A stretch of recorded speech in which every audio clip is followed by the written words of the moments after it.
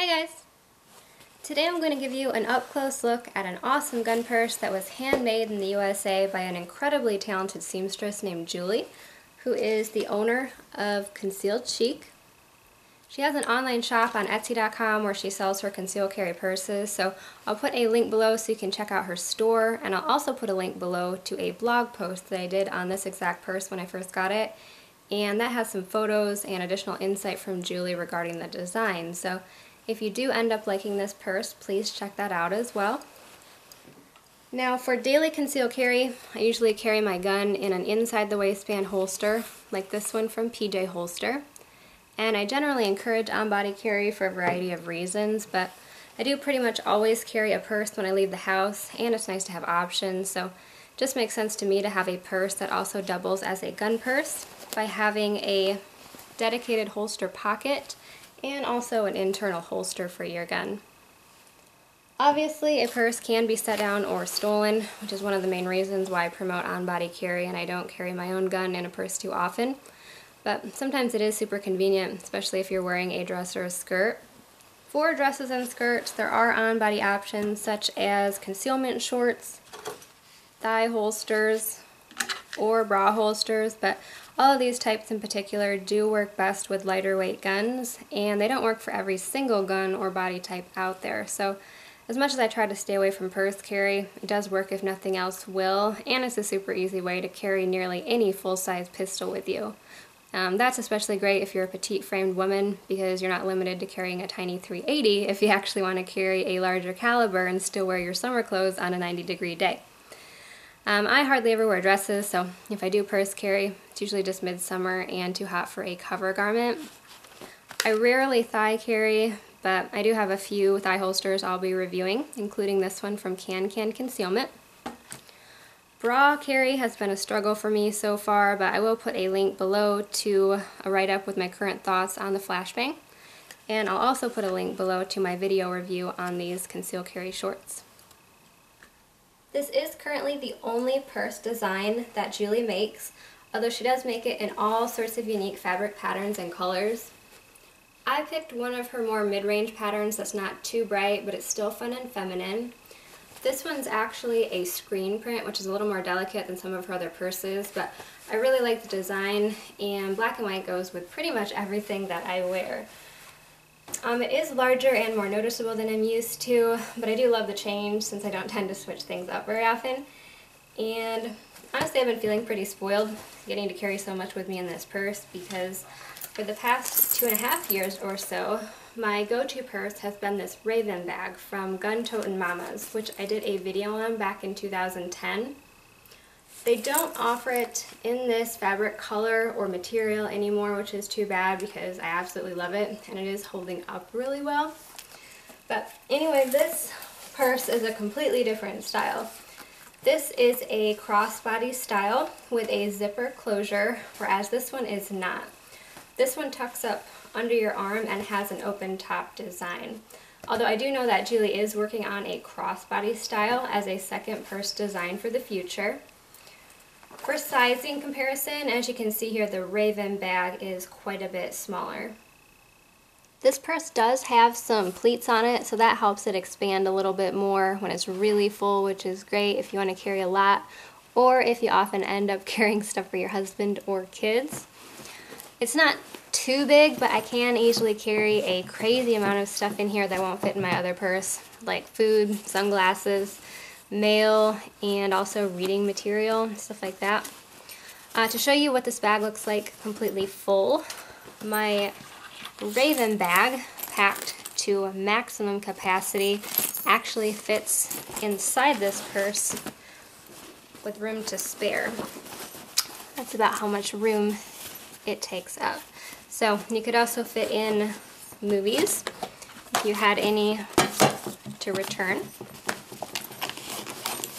You can jam those down in along with a water bottle and probably even a few other things. Actually, I think a second water bottle would fit. So even when it's packed really full, there is still room for your gun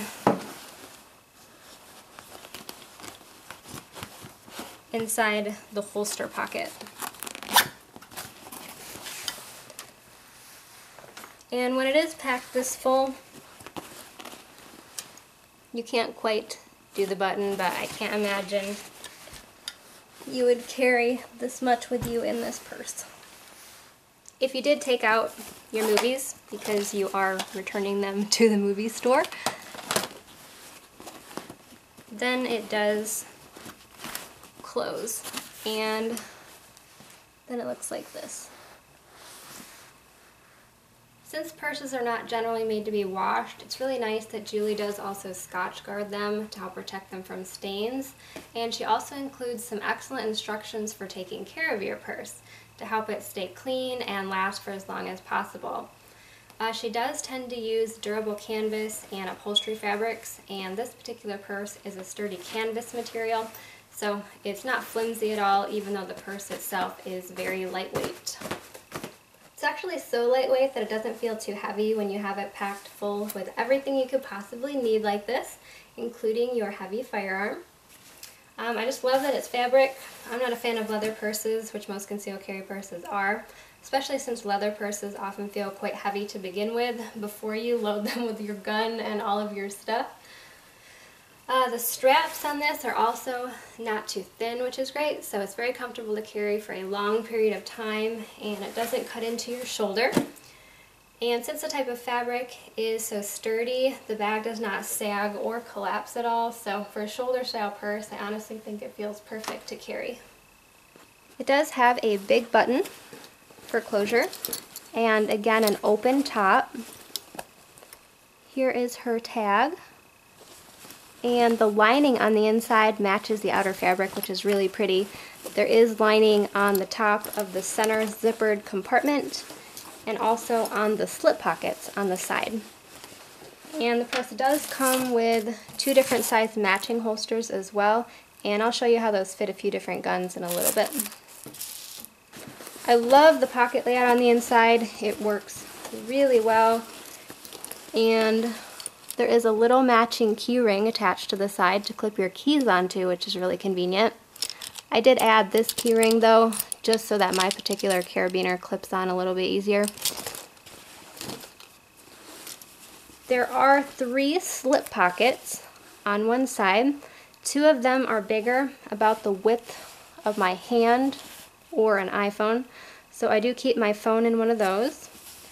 The 3rd slip pocket is a bit narrower, so it holds about 1 big pen or a couple smaller pens.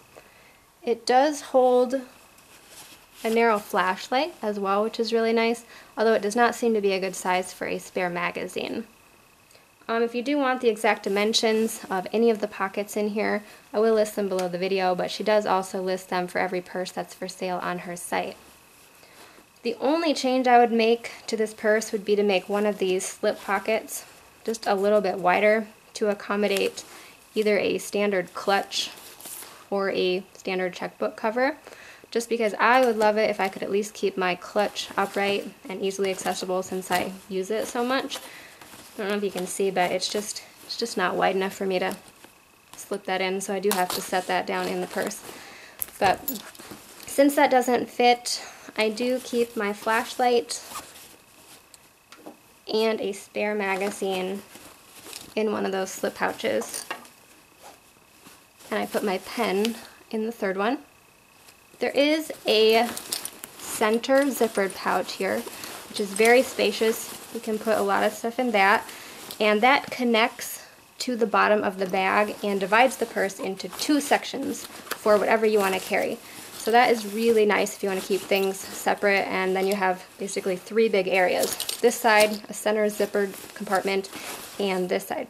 Then on the other side, opposite the slip pockets, there is a 2nd zippered compartment for whatever you'd like to carry. That one is great for small items. And then on the back side, there is a conceal carry holster pocket, which I'll try to get enough lighting to show you here. It's very well thought out, and it gives you a slightly angled horizontal style draw. It is ambidextrous with a zipper on each side, so that's really great, and it doesn't matter which shoulder you like to carry on or whether you're left or right-handed, you can draw from this pocket either way. And the zipper pull is a pretty good size, but I did attach this little paracord lanyard just so I can grab it quicker and access it a little bit easier, especially in the dark. On the inside, there is Velcro on both sides of the inner lining. I don't know if you can see that, but it is there. And that holds the holster very secure, and it doesn't sag at all when you have the gun in there. And it's also the soft side of the Velcro that's not abrasive, so if you're not carrying a gun in there, or if you travel a lot and take a lot of flights where you obviously can't have your gun, you can carry other things in there, like a book, DVDs, your Kindle, or other electronics, anything like that.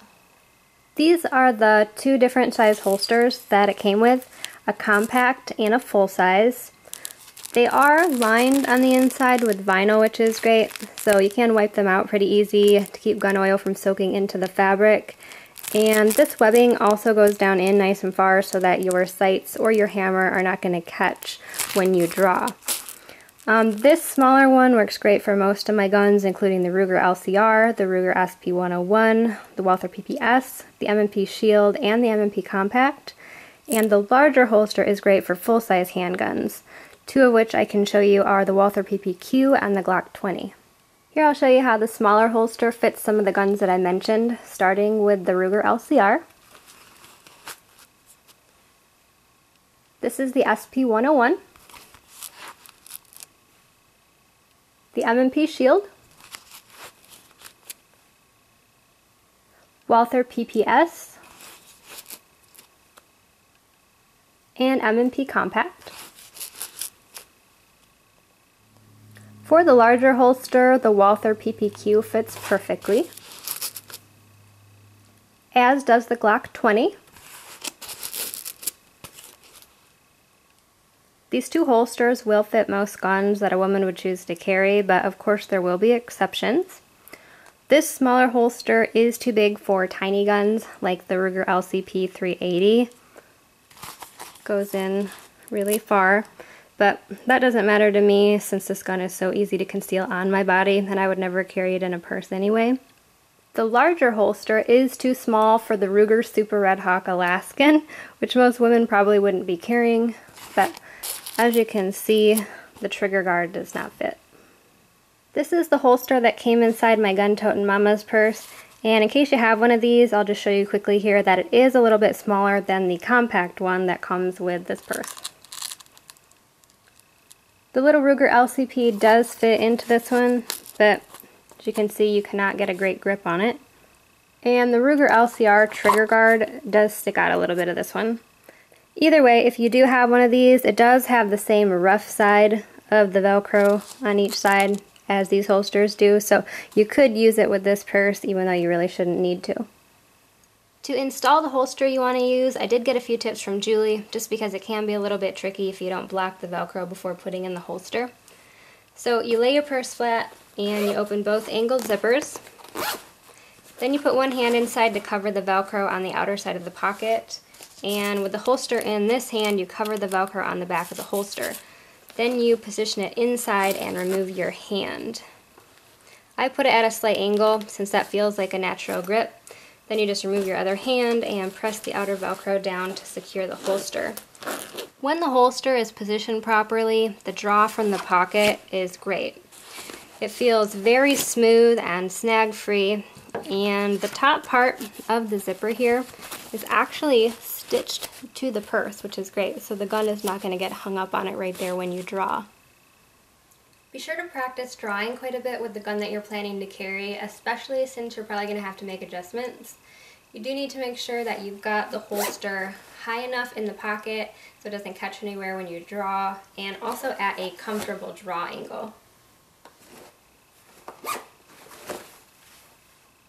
I love the positioning of the pocket on the back side of the purse because that allows you to easily hold the purse against you while your hand is actually on your concealed handgun. And that's great, especially if you're walking back to your car at night in a parking lot. You have very easy access to your gun. The cost of this purse is $165, which is not cheap, but as with most things, you do get what you pay for. This is a specialty item, with each purse being completely unique, and the price reflects the time put into making it by hand, the materials, and also the quality. The quality is very impressive, and the stitching is completely flawless. So if you do fall in love with one of the fabric options for sale on her site, and you've been looking for a well thought out gun purse that is big but not too big, then this might be the perfect purse for you. I absolutely loved it. She does have a 7-day return policy that's described on her Etsy shop. And if you haven't shopped there before, it's really easy. You just set up a free account by making a username and password. And so for the current fabric she's offering for this purse, again, the link to Concealed Chic is in the video's description box below, as well as the link to her Facebook page. And just as a reminder, especially if you're new to concealed carry, a purse is an off-body carry method that can be very easily removed from your person or stolen. So if you are legal to carry a loaded firearm concealed and you choose to do so using a purse, you do need to remain in complete control of your purse at all times so that no one else can access your firearm. So thank you so much, Julie, for making this amazing purse, and thanks everyone for watching, and I'll see you later. Bye.